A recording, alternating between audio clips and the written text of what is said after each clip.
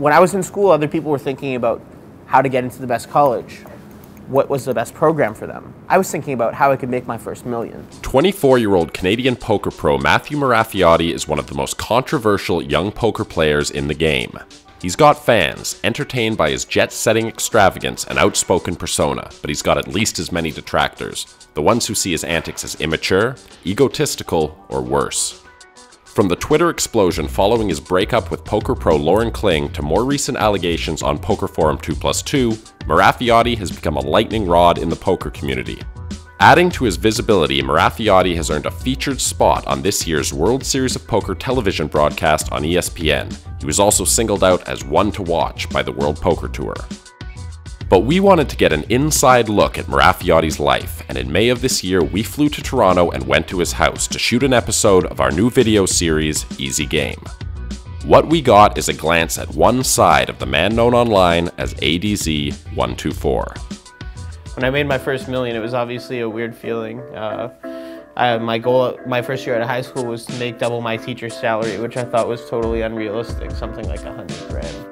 And I just thought, that's not realistic at all. Obviously, I'm going to be in school. And I had heard about a few kids that had graduated who were making 100,000 their first couple years out of college, and thinking, wow, those kids must be like whizzes or something. I don't think poker is an easy game at all, but I've also, in ways, conquered it where I'm on a complete free roll in life from poker. Basically, I went to Turning Stone, Syracuse, and won my first live tournament for 200,000, and then I became one of the biggest winners on Poker Stars that year at 25.50 no limit, and I made millions of dollars playing cash games, and now I've been traveling the live tournament circuit more recently with Black Friday happening. I was in school with friends, and we developed this curiosity for poker, which developed into all putting in $20 for home games, which we could easily, sacrifice, whatever. And basically from there it went to someone telling me that online poker existed, which led to me depositing for the first time, asking my dad for 50 bucks just to mess around. And then it turned into a total addiction, where right from the get-go I was playing around the clock and very addicted. I went on to steal people's credit cards to play and lose most of my money playing poker, which obviously wasn't a lot at the time. At the time, a lot would be a couple $1,000s to me. Literally, it's just such a huge change from that and having the computers firewalled so you can't even type the word poker in, to handing them over 7 figures before you even turn 20 years old, and just being like, look, I told you so. And it, of course, from their perspective, I understand as good parents, they wouldn't want their son to get into gambling. It's a tough lifestyle, and I'm one of the top 1% or 0.01% of all poker players. So it's kind of hard for them to have known that I was going to be this good at it. I mean, this started as quarter penny ante stuff in high school, as most of the kids were doing at the time. We never imagined it had the potential to go where it was, both in terms of the joy and some of the challenges of defeat, because there's a lot of that as well. It was certainly very, very incredible in terms of massive amounts of funds and transactions that were really happening. And we knew little to nothing about this, and it was quite surprising, quite amazing. I took $18 one week after getting the crap knocked out of me at a bar, I guess, which maybe for me was an inspirational moment and taught me a lesson. And at that point, I, had played a lot of poker, and I had taken $500 or $1,000 and ran it into $15,000, but I'd never cashed out or reaped the rewards from playing. So here I was, this broke college kid, playing on a 14-inch monitor in my dorm room, and the fire alarms would go off and I would stay inside because I'd be in tournaments. And basically by the end of the year, I took 800 bucks and turned it into 200,000, because that $18 to 48,000 run I went on earlier in the year after getting the crap knocked out of me just led to me going up to the highest limits in gambling until I was broke again. Before I was even 21, I actually came here to play private games, and Jamie Gold invited me and another player to this game, and I remember just coming here and having 100K swings and thinking, wow, these private games really exist. There's Playboy Playmates giving massages, and there's catered food with chefs and the best sushi and cut steakhouse delivering, and you know, it was unimaginable. And it's crazy, like, you know, private games going on in $20 million houses with NBA stars like Paul Pierce or whoever, you name it. I recognized, and I discussed this with my wife, Matthew just had a natural skill for this. We know that if you don't kind of apply your skill in a way that has got passion with it and dedication, the skill could be untapped. So I realized very quickly that, wow, this is not about some passing fancy, some luck at one game, one tournament. It definitely appeared that Matthew was good at this. What we did was basically say to Matthew, if that's the case, then this is something that you got to take serious in the context of the business opportunity, the professional development, things that we would as adults kind of bring to the table. It's funny, like, he was very, very by the book. And growing up, I was never like that. So it was just funny, like, because I would frustrate him because I was not by the book. But with poker, like, you know, he's written me out a rule book to follow when I'm on tilt. And, it, you know, it reminds me of all the things, you know, to do when I'm losing. Or, you know, he's kept all my money, and he's the one who said, you know, cash out a couple thousand a day. This is what I have for you in the bank.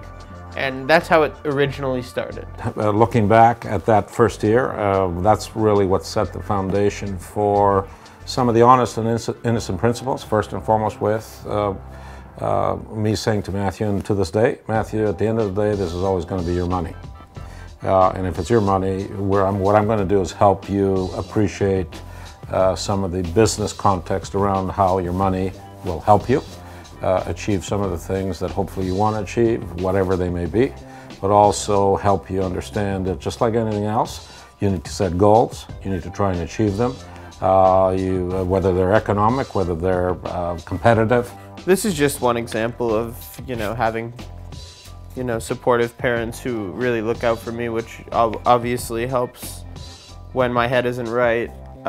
My father always helps me refocus, and one time I was on a downswing, and before he gave me my next transfer, my big transfer or whatever to play with, he wrote me a book. It said business rules, and the first rule is never play when you haven't slept, and the second's never play when internet connection isn't reliable.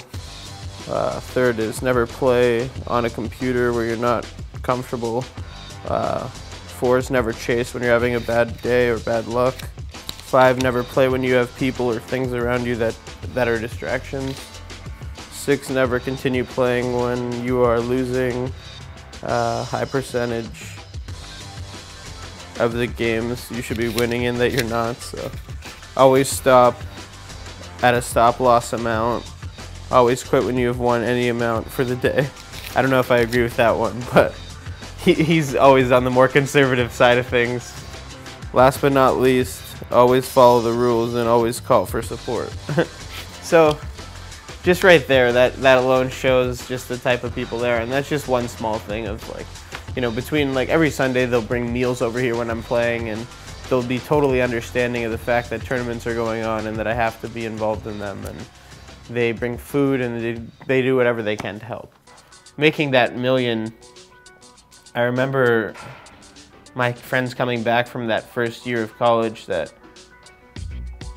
I had, you know, not been a part of. So, like, I was with them for the first year, so it was their second year of college. They'd come back, and I was driving, like, $300,000 Mercedes, and, you know, it's just weird because these kids are, like, still in school, and it's like I'm now going to $500-600 dinners every night, and, you know, regular at all the nicest restaurants.